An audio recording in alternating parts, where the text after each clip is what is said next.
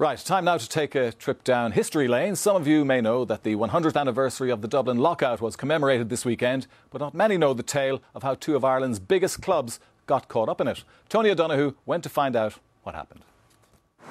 So this is Ringsend. It's probably one of the most historic areas of Dublin, and it's got a huge sort of football connection as well. Shelbourne obviously came from here, Shamrock Rovers as well.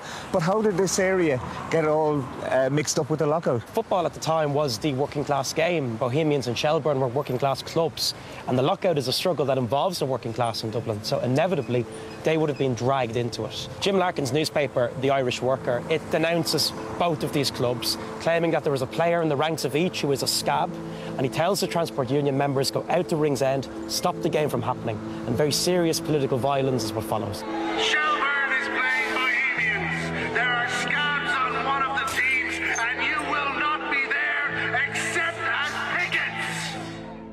You missed Friday. It was a scorcher of a day. Me and Dennis were there. There must have been, I'd say, about 1,000 of us. And Larkin was giving it the large one, telling everybody to stay strong, to stay together, that this was it. And you know what? I believe him when he says this is it, because I believe we can take no more of it. Now, we did say that none of us should go to that Bohs and Shels match because there was a scab playing for one of the teams. Now, I took that to heart. I'm a big Bohs fan, you know. So we're in Bridge Street now, and that's actually the scene of where a lot of the violence happened. But how did it begin? How did this all begin? Well, there was something in the region of 6,000 people out here to watch the match in Shelbourne Park, which is today the location of the Greyhound Stadium. The problem is, there was also something in the region of 150 people here to stop the match. Right. They were tramway men, largely, and their families, and they had put a picket on the ground, and this was the source of the violence. Yes. We know that when the Bohemians team were entering the stadium, they were attacked by these tramway men. We know that some of the strikers or the locked out workers actually got into the ground, and the players were abused on the pitch. Much of the violence was after the game had kicked off on the streets of Ringsend. In a highly charged atmosphere, goals from McLean for Shels and Fred Morrow for Bohs saw the two clubs play out a 1-1 draw. The Irish Times describing the game as a great struggle, though reports differ over whether the match even lasted a full 90 minutes.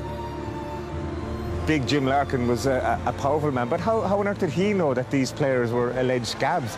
Well, all we know is that they were denounced the night before the game in a speech at Liberty Hall, and that they were named in the Irish Worker, the newspaper of Jim Larkin's movement, a newspaper with huge circulation.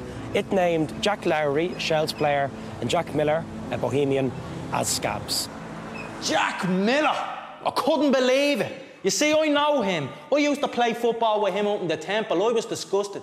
So myself, me brother, and 12 others from this house, we went down to picket.